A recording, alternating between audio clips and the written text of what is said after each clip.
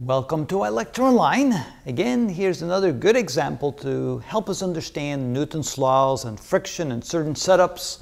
What we have here is we have a mass, and the mass is attached to a spring that has a spring constant of 800 newtons per meter. Let's say the mass has a mass of 20 kilograms.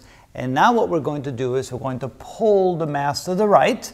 Notice there's a coefficient of static friction between the surface and the mass of 0.5, and so we're going to pull it to the right, have it stationary, and then let go, and pull it right some more, and let go, and pull it right some more.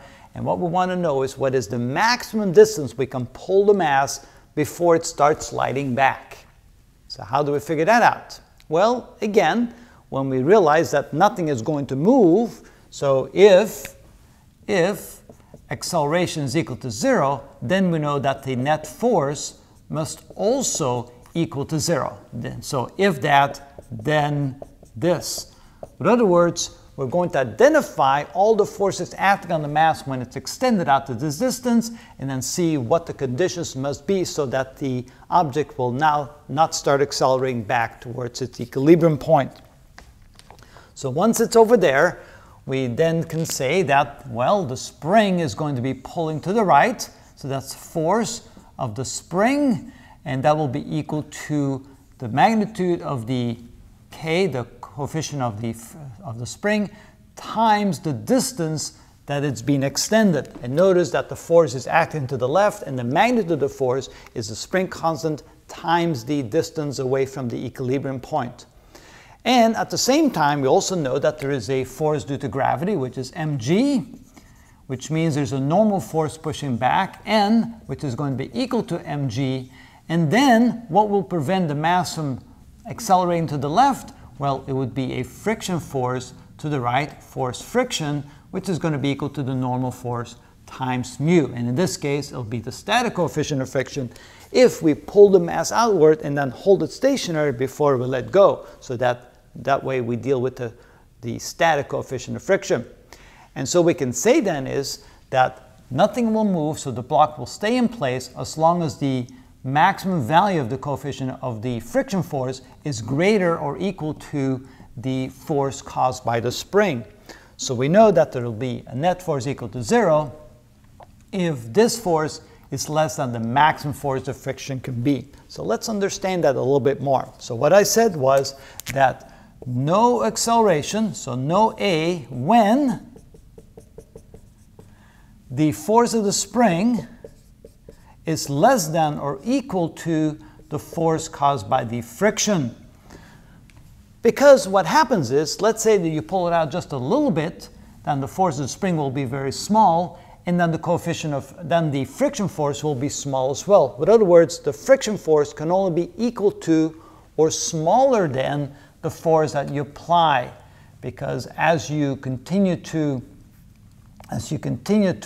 pull the block further outward, I'm pointing in the wrong direction, as you continue pulling the block further outward, you will increase this value, and that means that this will simply respond to that force. So the friction force is actually a reactionary force. In other words, the value of the friction force will always be equal to the value of the force of the spring until you pull it out so far that the value of the force of the spring becomes larger than the maximum that the friction force can be, and at that point the object will accelerate to the left. So in other words, the friction force, as you increase the force on the spring, the friction force will increase the force on the spring, the friction force will increase, become equal as you pull the block further and further out, but eventually the force of the spring becomes so high that the friction force cannot match it anymore, because the maximum friction force can be is equal to this.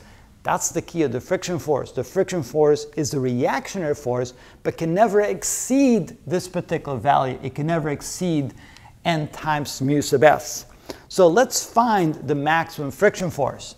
So the friction force maximum is equal to the normal force times mu, which is equal to mg times mu, and of course that would be the static coefficient of friction. So this case would be, the mass is 20 kilograms, so 20 kilograms times 9.8 meters per second square times mu sub s, which is 0.5. So this is equal to 98 newtons. So that's the maximum the friction force can be.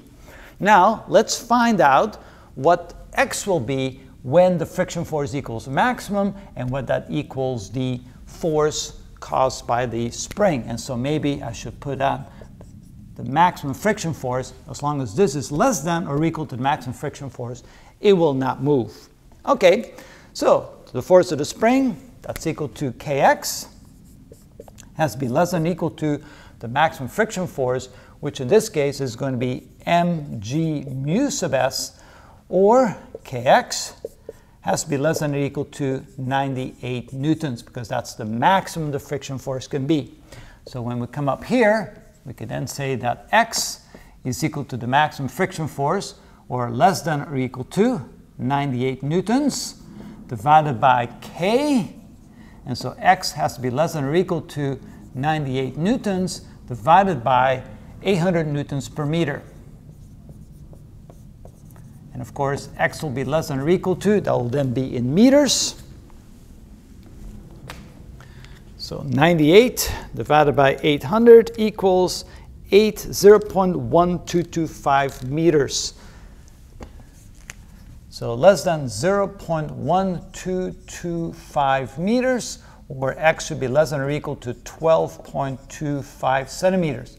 As long as the distance you pull the mass out is less than 12.25 centimeters and you let go, the block will stay in place.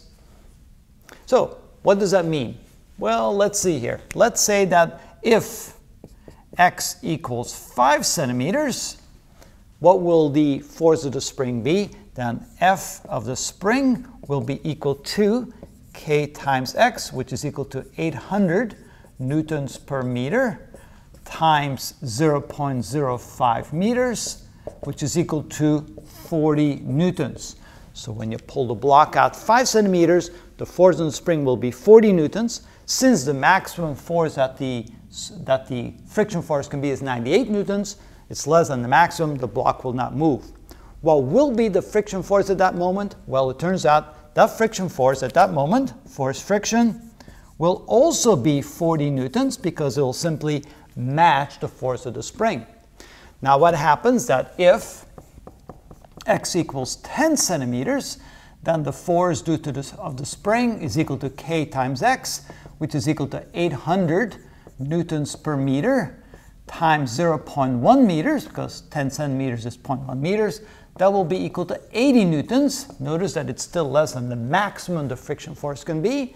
And then you can say that the force friction will also be 80 newtons, because again, the friction force is simply a reaction force, Newton's third law. If the force applied by the spring is 80 newtons, the friction force will pull back with a force of 80 newtons. And eventually, when the force of the spring becomes 98 newtons, then the friction force will be 98 newtons. If you then pull out the block a little bit more, and now it's, let's say, 100 newtons, then the maximum force of the friction being 98 newtons will be less than 100 newtons, and the block will begin to slide to the left. So hopefully that'll give you a better concept of the friction force, knowing that the friction force is simply a reactionary force. It can only be equal to the force that is applied to it, or if the force that is applied to it is greater than the maximum the friction force can be, then the friction force loses and the block will accelerate. And that's how it's done.